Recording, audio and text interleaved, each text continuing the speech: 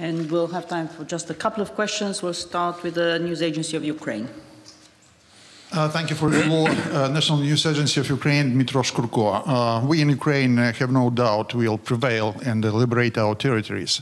But a few hours ago, Ukrainian leadership showed us the possible way out of this bloody war and officially applied to NATO membership. My question is, NATO ready to consider that kind of applications? And the second part of the question, is it possible to consider the speedy procedure for that kind of membership, like it was done for Sweden and Finland? Thank you so much.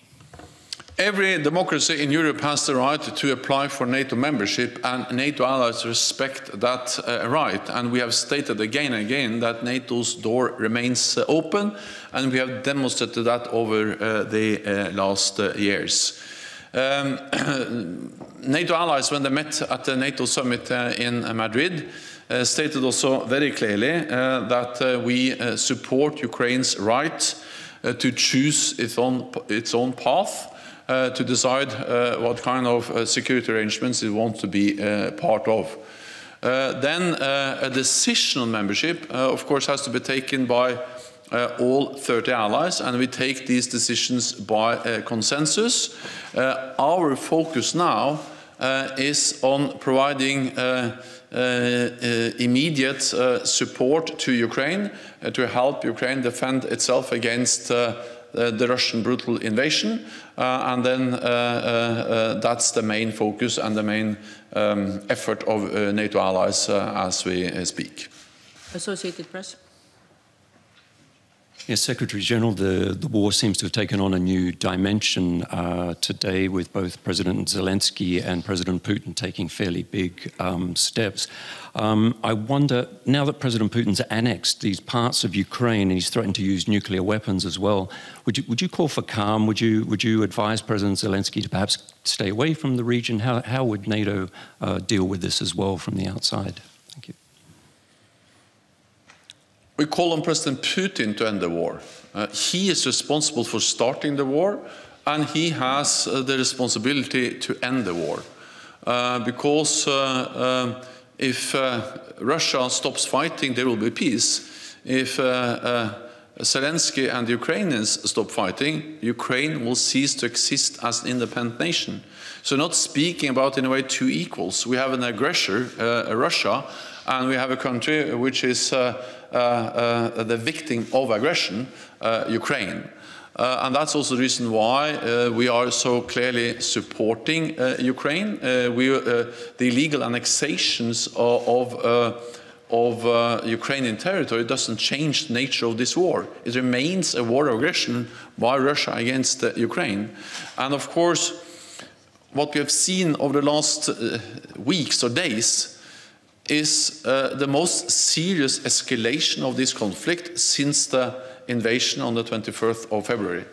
Because we have the combination of the mobilization in Russia combined with the reckless, dangerous nuclear rhetoric, and then today's illegal annexation or attempt to annex parts of Ukraine. Together, this is the most serious escalation of the conflict since the start. And the aim of President Putin is to deter us from supporting Ukraine. But he will not succeed in that. The message from NATO allies and from partners is that we will continue to support. The United States just announced today more support. And I spoke also with all the leaders over the last few days, and NATO leaders, and they all have the same message. We need to stand united. We need to provide support to Ukraine, because this is, of course, in the interest of Ukraine, and that we help them to defend themselves, but it's also in our interest that we ensure that President Putin doesn't win, because if he wins, the message is that authoritarian powers like Russia can use military force and then achieve their goals, and that will make the whole world more dangerous. ZDF. Thank you, Florian Neuhan, ZDF German TV. Mr. Stoltenberg, two questions, if I may. The first one, coming back to my colleague's question on the nuclear doctrine of Russia. Once again, would you encourage, if you were asked, Ukrainian army, Ukrainian military to really attack those annexed regions, and by this also maybe provoking a nuclear escalation, since many people throughout the world, and especially in Europe, fear a nuclear escalation of this war? And the second question, you just today talked to Chancellor Scholz, and I guess you also discussed the attacks on the pipelines. What could be the NATO and German response to that? Would an enhanced military presence in the Baltic Sea, for example, be a response that you consider? Thank you. Ukraine has, of course, the right to retake Ukrainian territory, which is now occupied by Russian forces. That's the reason why we support them, so they can defend themselves, but also so they can continue to liberate territory. And as I said, the illegal annexation or attempt of annexing Ukrainian territory doesn't change that. It doesn't change the nature of this conflict. Because if we accepted that the annexation by Russia and the nuclear saber-rattling actually deterred us from supporting Ukraine, then we accept nuclear blackmailing. Then we accept that by threatening of using nuclear weapons, authoritarian powers like Russia can achieve exactly what they want, to take control over a neighbor, Ukraine, and then deter us from supporting Ukraine in their absolute sovereign right to defend themselves against an aggressor, a right which is actually enshrined in the UN Charter. President Putin's nuclear rhetoric is dangerous. It is reckless. NATO is, of course, vigilant. We monitor closely what Russia does.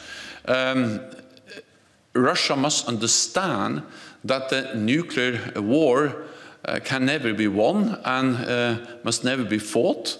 And it will have severe consequences for Russia if they use nuclear weapons.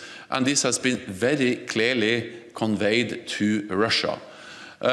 So we will continue to support Ukraine, and we will continue to support them in their efforts to liberate even more territory, because they have the right to do so. Then on the pipelines, yes, I spoke with Chancellor Scholz today. We addressed, of course, the sabotage against Nord Stream 1 and Nord Stream 2. This is very serious. Big explosions destroying 2 pipelines. We support also the efforts of, which are ongoing efforts of investigation to reveal the facts and to determine who was behind these attacks. NATO and NATO allies are present with naval capabilities, where planes in the Baltic Sea, in the North Sea, and of course this sends a message of allies and NATO readiness to protect and defend each other, also critical infrastructure. These allies are, these capabilities, these planes, these ships are also collecting information, data, which can be helpful both for the ongoing investigation, but also to monitor these critical energy infrastructures. And we are stepping up our sharing of intelligence, sharing of information. MARCOM, our maritime command in Northwood, is collecting a lot of this information, and we're also actually reviewing some of the data we have already collected over the last weeks and months, to see that when we look through those data again, whether we were able to discover something connected to the attacks on the 2 pipelines in the Baltic Sea. It also highlights the importance of the work which is ongoing in NATO to strengthen the resilience, including resilience of critical infrastructure. So a military presence to send a message of deterrence, to collect and monitor, collect data and monitor the infrastructure and then share information and step up resilience are the most important ways NATO and NATO allies are now supporting each other to prevent anything similar to happen to any other critical energy infrastructure. Final question, Wall Street Journal. Dan Michaels with the Wall Street Journal. Coming back to some of the issues already raised, but thanks in large part to support of NATO members, Ukraine has had notable success on the battlefield over recent weeks. But it does seem that the more success Ukraine has on the battlefield, the more erratic, belligerent, and potentially dangerous Mr. Putin becomes. So does this change the way you approach the situation? Does it make you more cautious, or in any way this fact that the better Ukraine does in fighting the Russian troops, the bigger the threats seem to be from Moscow? Thank you. It doesn't change what we have to do, and that is to support Ukraine. Because if we let Putin win in Ukraine, it will be catastrophic for Ukraine. Ukraine will cease to exist as an independent sovereign nation, but it will also be dangerous for us. It's not as if inaction is not a risk. Inaction is a great risk, because that will create a world where Putin will see that with impunity he can use military force, invade a neighbor, and then establish a sphere of influence. So when you listen to what he has said, not only about Ukraine, but also about members of NATO, Eastern allies, that will be a world that will be more dangerous for all of us. So yes, we are faced with a dangerous war in Ukraine, but it's not as if that war will not be dangerous anymore if we allow Putin to win. In many ways, then we will at least increase the long-term risks for all of us. And that's the reason why we pay the cost of supporting Ukraine, and knowing that the price we have to pay if we don't support them, most likely will be much higher. We are monitoring closely what Russia is doing. We haven't seen any changes in their nuclear posture. We are vigilant. We are sharing information.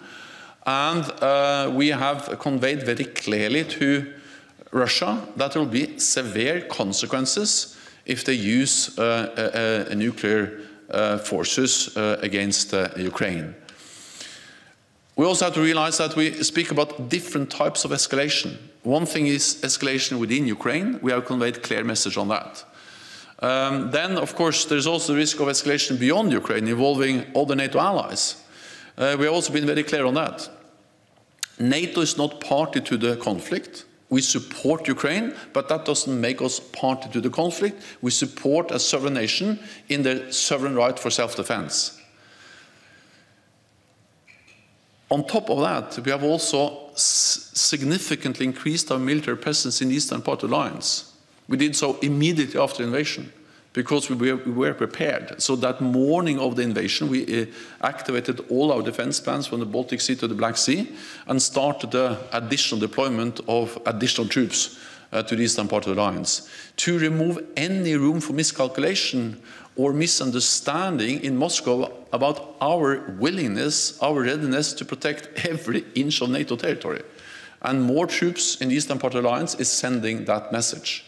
So NATO's aim, what we are doing, is to support Ukraine, but at the same time preventing escalation by sending a clear message to Moscow about the dangerous nuclear rhetoric and the consequences use of nuclear weapons will have, and by demonstrating our readiness to defend and protect all allies by increasing the presence of NATO troops and sea and naval capabilities in the eastern part of the alliance. Thank you very much. This concludes this press point. Thank you.